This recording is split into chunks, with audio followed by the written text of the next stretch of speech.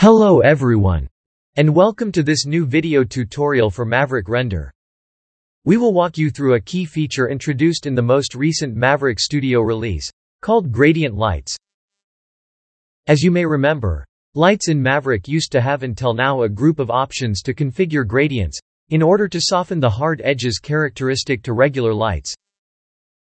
This group of attributes has been superseded by a new and really powerful procedural map. With this new map, called Gradient Light, it is possible to create your own gradient shapes as lights in the scene. The easiest way to use gradient lights is to go to the lighting area in the library, where we have added a new section called Lights. As you can see, this folder is divided in subcategories, such as softboxes, circular spotlights, grids, linear gradients, umbrellas. Every single one of these lights have been created with our new procedural map. There are over 100 light shapes in the library, more than enough to illuminate your product shots with attractive and realistic reflections, in a professional way. Let's see these lights in action. We turn off all the light sources in our scene. Then, we choose a gradient light that we like, and drop it onto any of our objects. Our Normalight tool gets activated automatically, for light positioning. As a reminder, the mouse and keyboard shortcuts for the Normalight tool are Shift key and mouse wheel to make the light bigger or smaller, mouse wheel to bring the light closer or further to the object, Control key and mouse wheel to adjust the light's intensity. Now, let's drop some more lights. For example, a circular spotlight and an umbrella. Let's move them around to our liking. Gradient lights in Maverick are fully HDR. This can be easily proven by taking down the exposure, and seeing how there is a high dynamic range of power information. Let's explore other ways to use gradient lights, although keep in mind that the easiest is to just drag and drop from the library as we just described. A new option has been added to the light creation pop-up menu, called Create Gradient Light. Once the light has been created, we may want to activate Normalight for comfortable light placement. Let's make this light bigger. The attribute editor reveals all the attributes of the active light. In the plug for emission color, we can get to the gradient light map. Once there, we can change any of the properties of the gradient shape. Double-click the thumbnail to blow the preview up. The default configuration is circular, but we can switch over to a different shape anytime.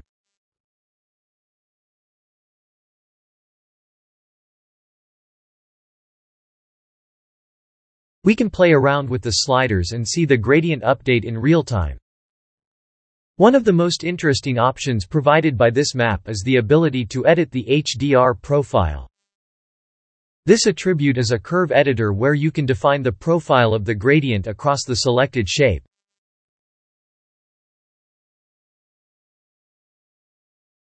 Another very interesting feature is what we call splatter. Splatter allows to clone the shape in an ring array, with a configurable number of copies, rings, diameter. Splatter also has a rectangular mode. We encourage you to experiment with all the options in this node, as it is extremely versatile, and you may reproduce virtually any light shape that you can think of. Naturally, real-time editing of attributes also works for gradients dropped from the library. Another way to create a gradient light is by creating a regular light, such as a top light. And then, after defining its position and size, going to the library, and dropping a gradient light item over the light in the Scene Explorer.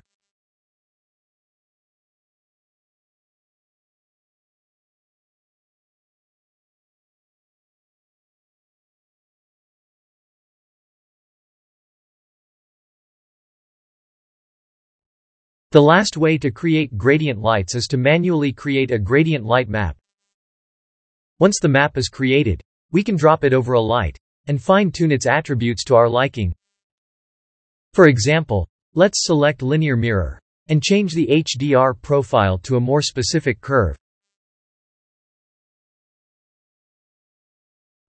If you want to save this gradient to reuse it later in other scene, just set a name for it, and in the context menu, choose Save to Lights. The gradient will be saved in the library, in the Lights Scene folder. Let's drop this light again. Since it is already present in the scene, Maverick prompts the user whether the map must be reused, renamed, or replaced. In this case we will select Reuse. Now it's time to see some practical cases of use with real example models. You will see how easy and powerful it is to use gradient lights to illuminate a scene. Here's our first example, an electric shaver. Let's see how to create professional lighting using gradient lights to shape attractive and realistic reflections. As described earlier, the place to go is the lights area in the library. Here we must pick gradients to enhance the contours of our model. Let's begin with this softbox on the right side, to achieve a reflection with a falloff. Let's make it bigger a little bit with the mouse wheel while holding press the Shift key, and then let's dim it down a bit with Control key and mouse wheel. Now let's pick a linear gradient for the left border, and move it all the way to the edge, until the model's contour is highlighted properly. Let's continue by adding some spotlights. One at the top. We resize it and place it with the mouse. Now let's add a grid at the back.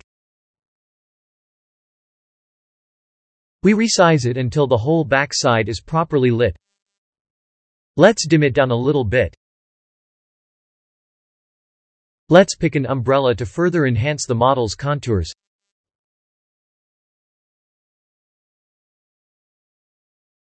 We will add a gradient with a harder falloff so light flows from the bottom to the top. As you can see, it is very easy and dynamic to achieve realistic and professional lighting, avoiding hard edge lights that would make reflections look completely fake. As a final touch-up, let's set a backplate. For example, a gradient like orange one, which matches the blue color of the appliance very well. Let's exit Normalight, and let's go to Light Mixer, to fine-tune each light we added separately. Let's turn everything off, and let's turn on one light at a time, adjusting power as we see fit.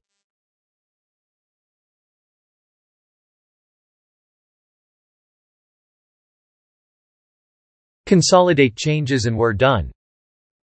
We may want to go to the Render panel, and select Final Render before we save the finished shot.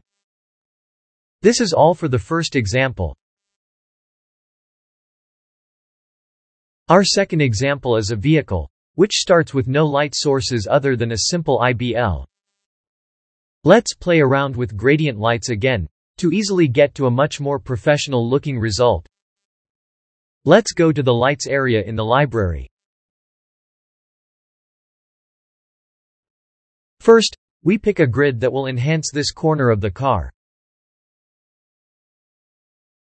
Now let's pick a softbox to cast some light on the nose of the car. Let's dim it down and place it around where we like. Let's hide the lights so they are invisible to the camera. Let's add some spotlights. One on this side. We dim it down and hide it. Another one at the back. And now a linear one for this side of the car. We lower its power and place it. The headlights of the car might make use of a circular spotlight to shine a bit. We will highlight the car plate area with a mid-gradient. For the car seats, we will pick an umbrella. And here you have our pro-looking lighting setup done quickly and easily. Let's enable Light Mixer as we may want to do some final adjustments. Let's turn everything off, and let's turn on one light at a time, adjusting power as we see fit. Consolidate changes, and go to the Render panel. Set resolution and select Final Render with denoiser for our final shot. Exit Normalight and maximize the render window with Ctrl and Tab. The render is ready in seconds. Now you know how powerful and versatile the new gradient lights in Maverick are. We hope that you will make use of all this new power in your scenes. That's all for this video. Have fun rendering with Maverick.